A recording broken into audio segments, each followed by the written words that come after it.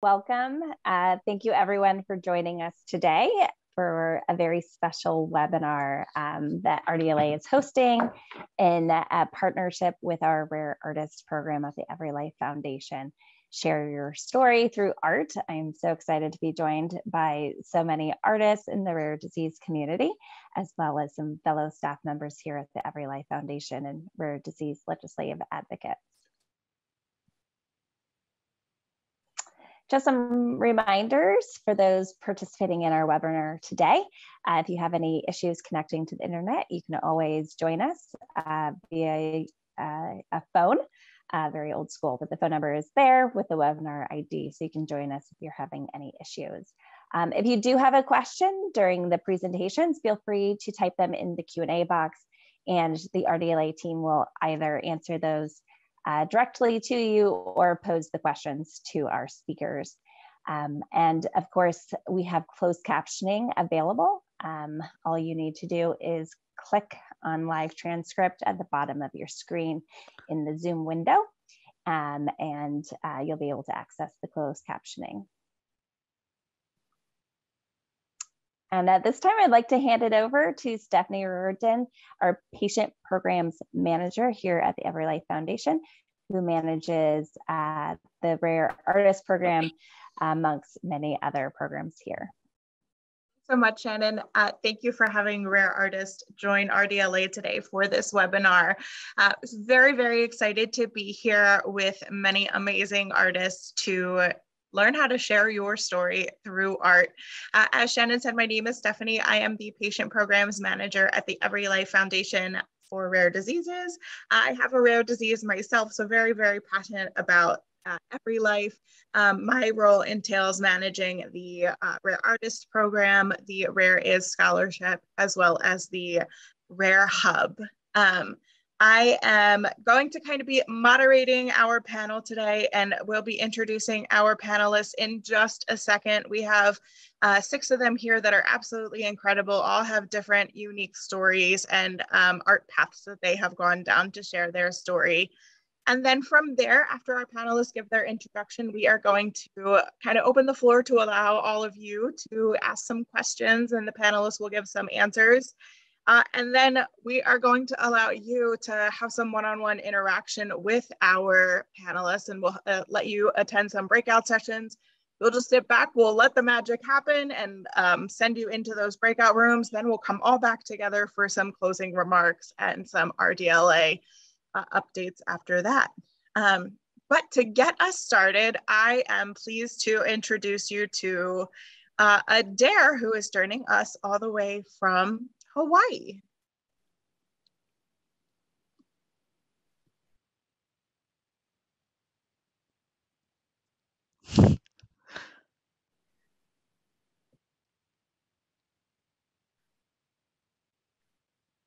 Potentially. Adair, we can come back to you if it would be easier.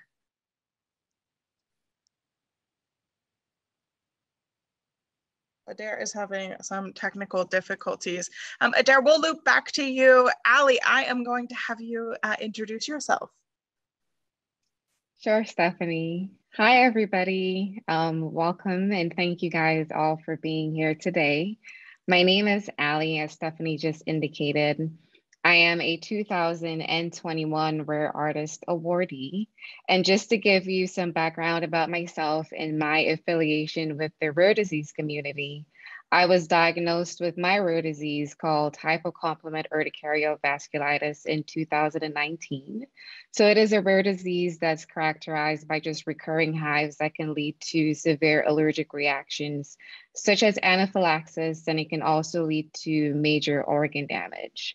I have had a very difficult time when it comes to from the diagnosis to treatment of my rare disease. And I leaned on art a lot to help me throughout those days when I did not feel my best. I do not have a background in art, but it was introduced to me by one of my mentors a few years ago. So art for me became a form of therapy. It has helped me on days when I have not felt my best. And as a result, it has helped me share my story. I painted the piece that you can see here. The piece is called Intensity. And I painted intensity because I found it challenging to explain or to share with people what it felt like to live with a rare disease. Sometimes I felt like the words were not adequate enough to convey what I was going through. So sometimes having a visual representation can speak more than words can. And a lot of the times, especially with art, it has that unique ability to be able to evoke emotion. And it doesn't matter if someone has a rare disease or not, just by taking a look at the piece, they can be better able to even use their own experiences and empathize and kind of understand what it feels like to maybe be in your shoes for a little bit. I have used art to tell my story through my advocacy journey this year, especially during Rare Disease Week. And hopefully throughout this session today, I'll be able to share more information about that in terms of how I used it to talk with legislators and how I've used it in videos to share my story on social media as well.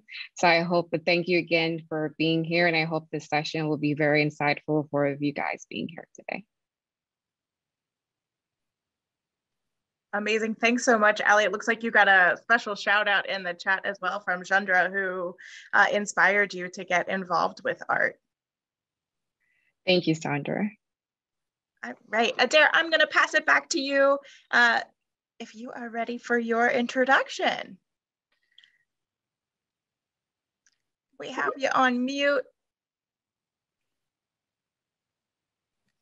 Mahalo, and thank you so very much. Aloha, everybody. It's wonderful to be here. Thank you so much for having me. I really, really appreciate it. Sorry a bit for the technical difficulties earlier today. My name is Adair. I come from Hawaii. It's a bit on the early side here. Sorry, again, technical difficulties. Oh my gosh. And I have Ehlers-Danlos syndrome. That is a connective tissue disorder. And I've got about 18 comorbidities. So my disease likes to play hacky sack with my body. I am a non-binary fine artist. I am a teacher and a public speaker. And I had the amazing honor in 2021 of being a Rare Artist Awardee, which was absolutely amazing. It got me into understanding work with advocacy, Every Life Foundation, excuse me, and just this new road that I got to partake on to use my voice, which has been really prominent lately. I've been having a lot of hand issues and eye issues, and as both of these diminish, I'm finding that I have a lot of strength in my voice, and so I've been using that. I also have a nonprofit called Keep Pai Pai Art Foundation. We are an art school, and we're dedicated to inclusion and community support. Basically, what I had the chance to do recently, working with Every Life Foundation. Sorry, it's 6 a.m. here. And the RDLA is I got the chance to talk to my representatives and senators from Hawaii about inclusion, specifically with the rare disease community. And out here, we're very rural, and a lot of that work goes very unanswered. There's a lot of things out here that need help, especially in the rare disease community. So it was wonderful to start those dialogues and to let them know that we exist. So I am thrilled and honored to be here. I appreciate everyone taking time in their day to come out and to be a part of this global community with us, because there is so much healing and the opportunity of self-understanding and growth that we have through art and also through the advocacy of our voice, that I'm really excited to share that with you all. So Stephanie, again, mahalo, and thank you so much. Thank you so much, Adair. Adair may be a familiar face to some of you all. Adair's video was featured in the open mic for the Rare Report with Every Life last month, talking about the STAT Act. Okay, Elizabeth, I'm going to pass it to you for your introduction. Hi, everyone. I'm so glad to be here. And I love having met Stephanie so much. So, my name's Elizabeth Jamieson. I have multiple sclerosis. I have advanced MS. I'm a quadriplegic. And when I got diagnosed with MS is diagnosed by in most advanced countries by MRIs. And MRIs are used to track the progress of your disease. And I received my MRIs, and they were frightening to me, absolutely frightening. They're the MRIs of the brain, and the MRIs track the lesions in the brain. And I was scared to death and frankly grossed out because they're Halloween-like images of the brain, and I refused to look at them. And then I thought, shoot, I'm an artist. I have to do something about it. I have to take my MRIs and take control over them and not leave it to the medical community or the technology, but take ownership of my MRI. So my art career for the past 5 years has been delving into all my MRIs and making them beautiful, hopefully interesting, curious, and hopefully I'm hoping to have people come away from art to notice the beauty of the brain. And it helps me define myself as being beautiful, interesting, ugly, normal, boring, and a celebration of what it means to be human. So that's how I've used art. And as my MS is advanced, I've lost the use of my hands, so I can't do art anymore. So now I'm a writer, and I write about chronic illness and disability, again, from the perspective of we're all human beings, and there's joy and boringness and every other thing in the world, and that's how we survive and triumph if we can with our chronic illness disabilities.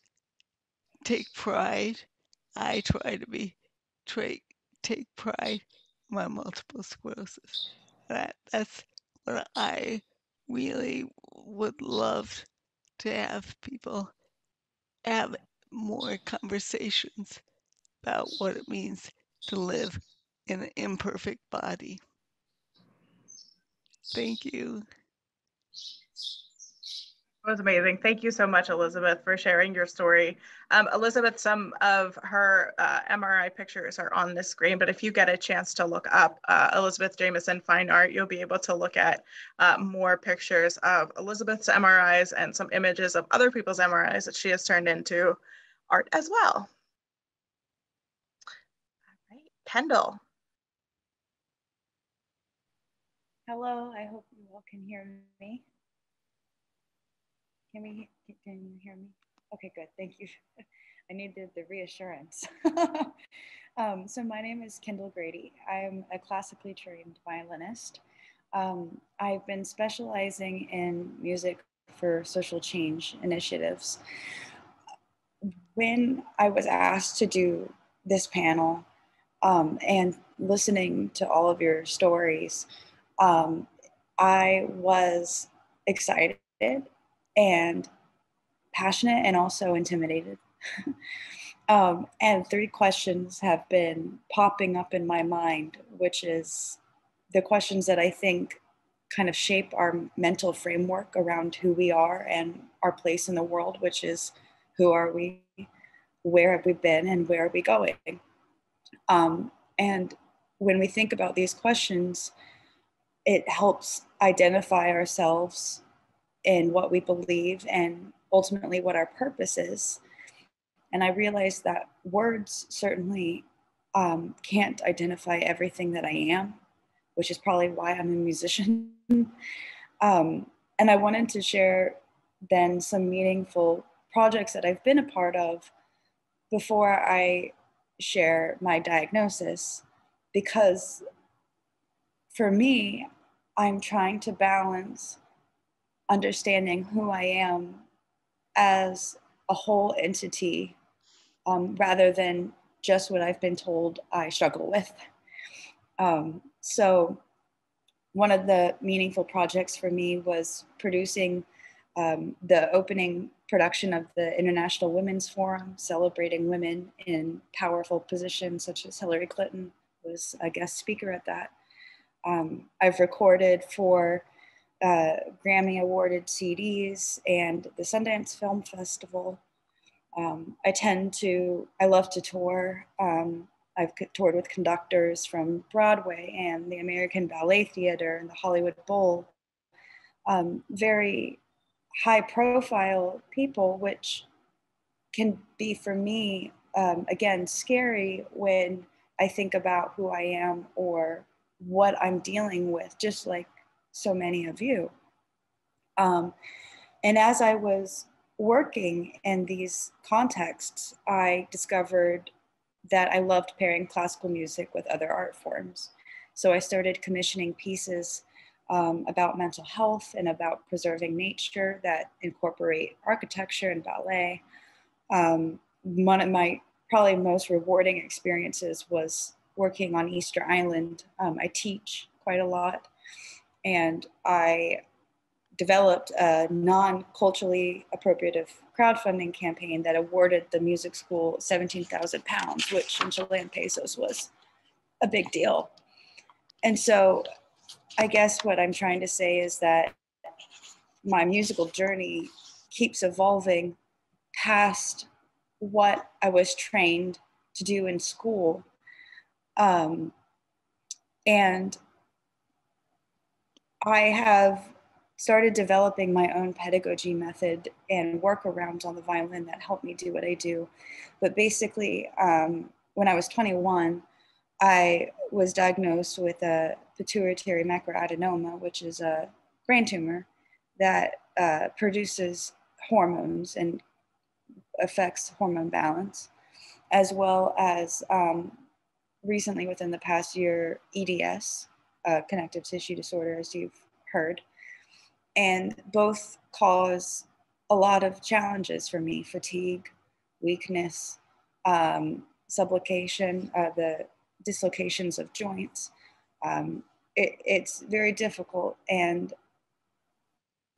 I find that wanting to take part in these high profile gigs or taking part in raising my own potential has me, battling a lot of these symptoms.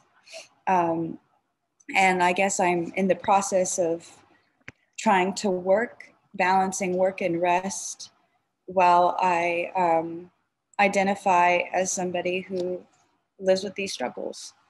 So that's just a little about me in a nutshell. I'm very grateful to be a part of this and to learn from you all. And I'm also grateful to Winslow, who's the head of Winslow Dixon, she's the head of the Adrenal Alternatives Foundation.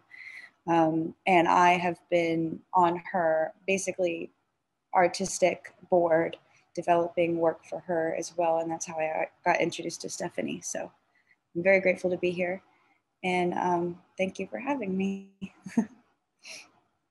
Much, Kendall. I think you made so many wonderful points of our art and our workarounds being so much more than our diagnosis, but also incorporating that into our identity and our own strengths, which we'll talk about more in just a little bit. Pat, I'm going to pass it over to you. Hi, guys. All right, my name's Pat Gare. My wife actually is the one with rare diseases, and she's got RSD/CRPS, as well as systemic scleroderma. We're both artists, even though she hasn't worked much because of her diseases. I actually started in the rare community in 2016, basically. In 2013, I started a project called 10,000 Hearts for Gina. And I started to paint, and still in the process, by the way, 10,000 12-inch by 12-inch hearts on canvas. And through this process in 2016, somebody notified me about the Rare Artist Contest, which I ended up becoming an awardee. It changed my life. I went to DC, sat through the conference, learned through all that whole week, the art show and everything else, that art has a huge, huge potential to change people's lives and views on rare diseases. So our concept was to go out and do public displays, art shows. We do music festivals and set up booths and whatnot, to go out in the public and basically try to teach people about rare diseases. Through this, we've, talked to doctors that don't know a lot about it. I've worked with people from several different rare disease communities other than my wife's. We've helped a lot of different organizations raise funds. And we actually, after the show in 2017 in DC, by the time I got home, I decided to start our nonprofit, which is Needing Hope. And what we do is we actually send these hearts out to patients and caregivers just to give them a sense that they're not alone, there's hope, there's people always thinking about them and working behind the scenes. We also started a project called Rare Kids, Rare Artists, where we supply art sets to children that are dealing with rare diseases. So we've been working with the NIH. We work with a group out of Philadelphia, get stuff over to Children's Hospital of Philadelphia, as well as send them out to kids all over the country. And we just want to continue to push the fact that art really has a place in the rare disease realm. And it's such a great learning experience for people. And it's amazing when we do these public shows, hearts, a simple thing like a heart, how people come up and ask you, what's it about? Why hearts? And it's such a great introduction for us to go into and start explaining to people, not to mention meeting people with rare diseases. I've learned so much about other rare diseases through doing these shows. People come up and start talking to you. And it's just really an amazing experience. And I think that people really should explore this possibility, for themselves, because really for me, doing the art is the most important thing. It helps me survive all the, trials and tribulations of dealing with my wife, but it also helps other people in the long run. So here we are today, and hopefully we can help other people kind of explore possibilities and how to go forward. And share your stories. I think it's really important. So much, Pat, and I commend you for all the work that you have done and using Rare Artists as your platform to start all of the amazing work that you've done with legislation and beyond. Thanks. My last panelist I'm going to introduce is Shayna. Oh, am I on? I can't see. Yep, you're up. Okay. Hey, y'all, I'm Shayna Stern. Now I'm very intimidated myself to follow Pat with all that he's done. I've had MS for 23 years and CRPS for 5. I was never supposed to be an artist. I was a dancer my whole life, and that was my happy place. I became a working screenwriter, but eventually my MS symptoms made it impossible to continue. And of course, it was right then when I fell and tore my ankle and had to have the first of 7 foot surgeries in 5 years, which is how I got CRPS. But so there I was, like, unable to write, unable to paint, and I was languishing. I started playing around with my son's art supplies, but I have no feeling in this arm or hand from MS. So I kept dropping the brush and ruining it, and it was super frustrating. But I had to create somehow. So I ended up teaching myself how to paint by creating my own method of painting, where I sit on the floor, balance the canvas on my legs, and I use my fingers and knuckles on top of, but also from underneath the canvas. And when I listen to music, I see fully choreographed and costumed dances. So I try to interpret that onto the canvas. So each piece that I paint is done to a single song, which I listen to hundreds and hundreds of times. But when I am sitting on the ground, crouched over the canvas, covered in paint, that is the only time I can escape the nonstop pain from my CRPS and my MS symptoms. And I forget about the loss of who I was and what I did and my cognitive issues and the debilitating fatigue and my medical bills. And it's just me dancing through paint. And I am living proof that art therapy can change your life.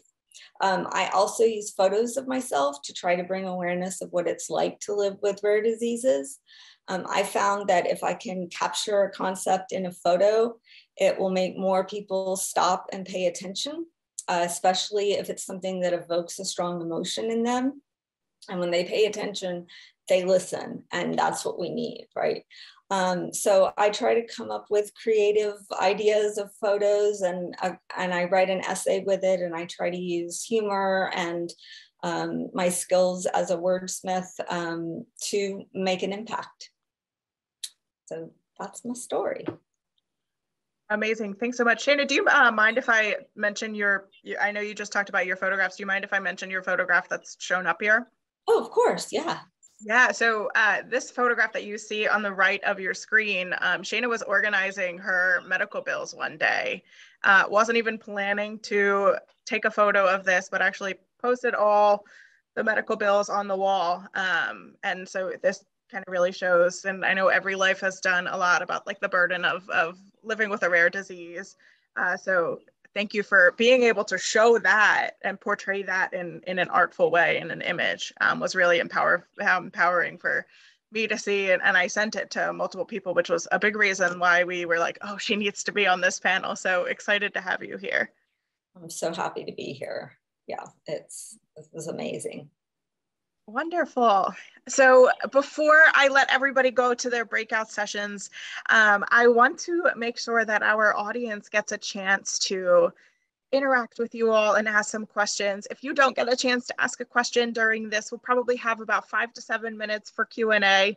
If you don't get a chance to ask a question during this Q&A session, please make sure you do so during your breakout room. But if you have a question, feel free to type it in the chat. It could be geared towards any of our panelists. It can be geared towards all of them, but please feel free to ask any questions that are, you know, what do you want to know more about our artists? Do you want to know more advice on what they have for advocating for their rare disease through art? The floor is yours, whatever you all would like to ask. So we'll let people type in the chat box for just a minute. And then as we start getting questions in, I will read them aloud. And then panelists, if there's one that stands out to you that you want to answer, feel free to just say so.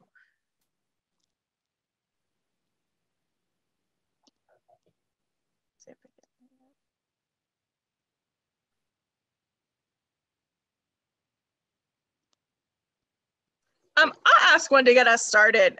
It's a question that, you know, leading rare artists, we get a lot of questions. If you were newly diagnosed, and Allie, you might be a great person to answer this, being newly diagnosed.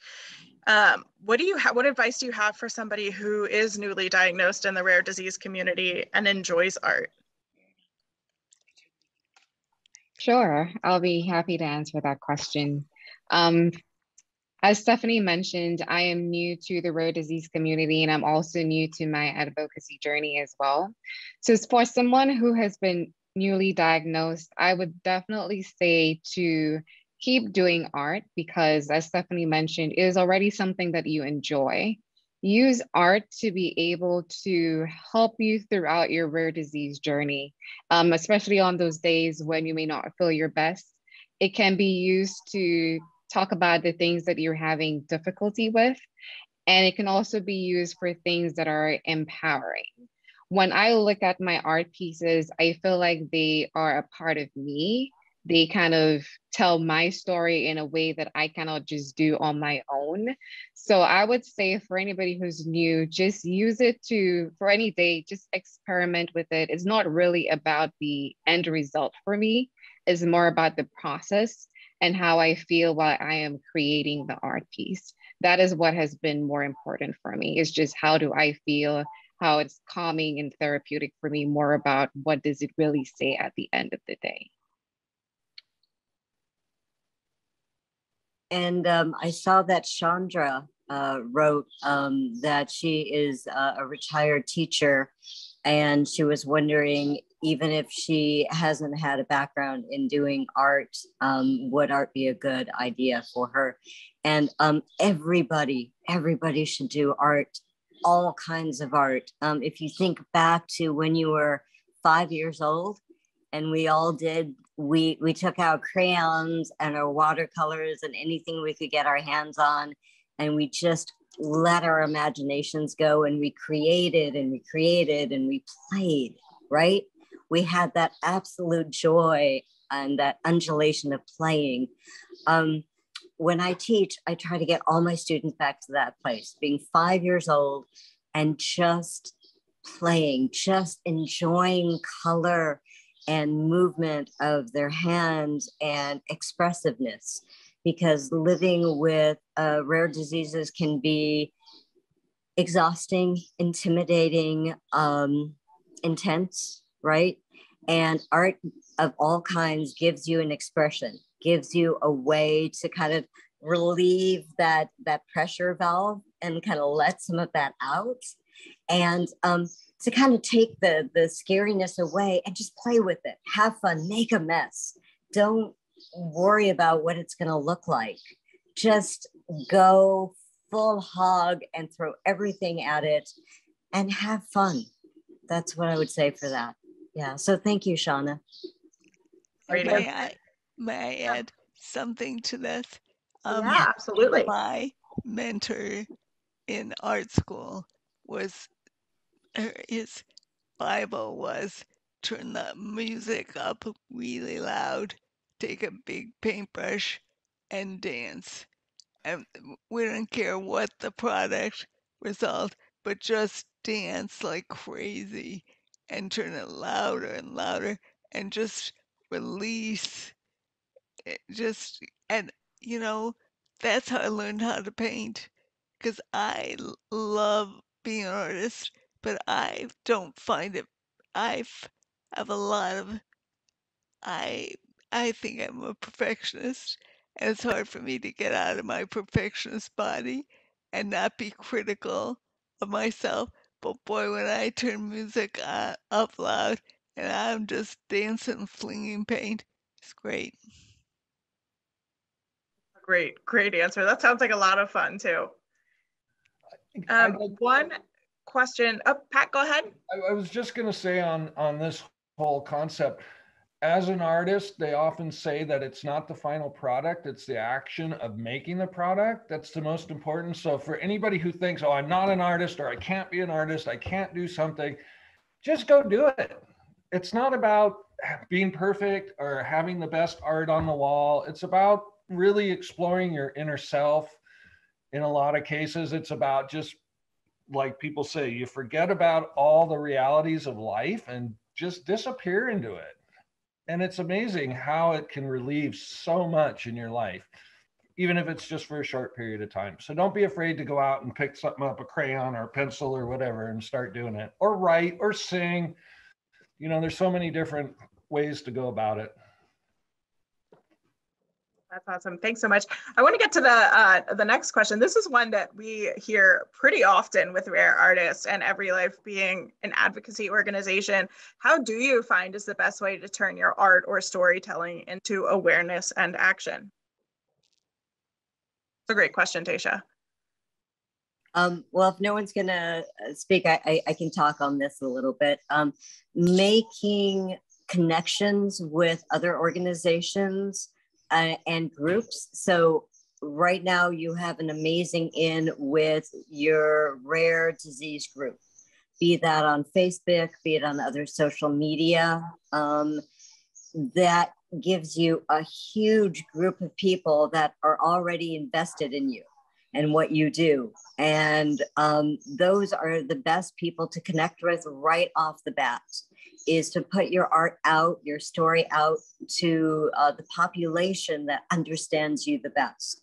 And then from there, what I found is other nonprofit organizations or other art centers that are local. And then I'll start kind of branching out and letting them know who I am, what I'm doing, what my rare disease is, how I'm trying to impact the community, help the community, get my art out there to tell a story, right? And what I found is often I'll send my images, I'll write a little letter, and then I'll walk in at some point so they can put a face to the letter. And I find that to be really, really helpful. But again, your community is one of your biggest strengths, I'd say. Great point. Actually, your point that you made about the Facebook groups is great. I've found that there are rare diseases that have art specific Facebook groups. So for example, there is an ataxia art group on Facebook. If there isn't one for your rare disease, feel free to start one. There are a lot of people interested in the ataxia one. For example, there are people who didn't have an interest in art. They joined this group and now they're creating things. I am going to ask one more question just because we want to get to the breakout activity. Tara said, a part of me wants to be an advocate with art, and the other part of me is afraid to make my diagnosis a part of my art.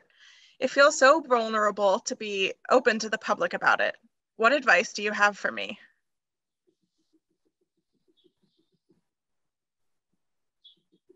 I felt like I could speak a little to this because I still struggle with this today.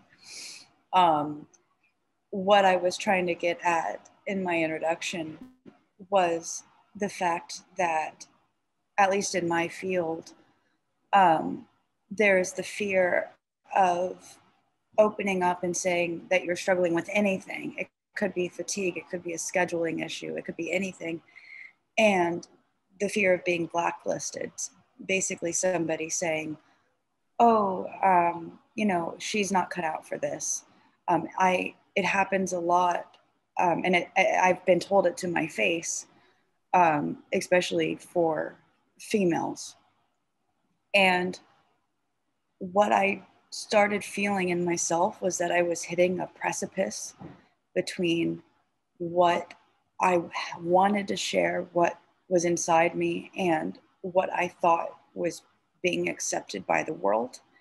And I had a decision to make, and I still do. Every time this moment hits, it's a decision of, am I living my life authentically? And what does that mean for me? And authentically today could mean, you know, that I feel good and that I'm ready to play, and I'm looking forward to it. And then authentically, a few hours from now could be, I'm really hurting and I need 5 minutes to get a snack, or to sit down, or to lie down, or drink a glass of water. So I just wanted to say that I completely understand, that I hear you and I feel the same way.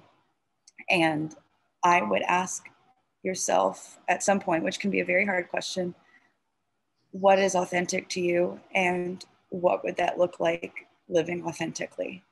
And if that means using your art to describe or to get through the struggles that you face, and that's beautiful. And sometimes it might mean that you just use your art in your personal moments alone at home, and that doesn't make it any less valuable or any less special.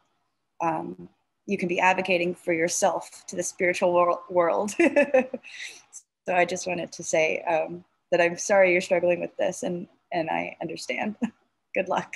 Thank you all for joining. I hope everybody enjoyed their breakout session, getting to meet each other, meet the panelists, and get a chance to really reflect on how they can share their story through art, whether that is creating that strength shield just as a start or really understanding the power of art. I know our group had a pretty deep conversation about that. I just want to remind you all, art takes time. I know we had a very short breakout session. I feel like we could spend all day here together talking and sharing stories. A lot of you had questions. We will send a follow-up email to make sure that all your questions are answered. And if you want to connect with any of the panelists, feel free to reach out. But just a reminder, Rare Artists does open for submissions June 1st through July 15th. You do not have to have experience as an artist. This is a way for you to share your story through art. If you have any questions, please don't hesitate to reach me at any time. It's why I'm here at Rare Artists at everylifefoundation.org. And I am very thankful for you all to join us today, but I'm going to pass it back to Shannon. Great, thank you, Stephanie. I just have a couple of updates from RDLA. We have our monthly webinar coming up on April 21st at noon Eastern Standard Time. We have our monthly webinars. They're a great way to keep updated on what's happening in Congress and other federal policy issues that impact the rare disease community. We're going to concentrate this April on the appropriations process and some of the priorities for the rare disease community with appropriations. And then I'm really excited that Rare Across America registration will be opening in early May. This is a great opportunity to meet with your federal legislators in the district and state offices. And so we'll have more information on registration and what that's going to look like this year in light of COVID. And so you can check out our website, rareacrossamerica.org, for updates on that.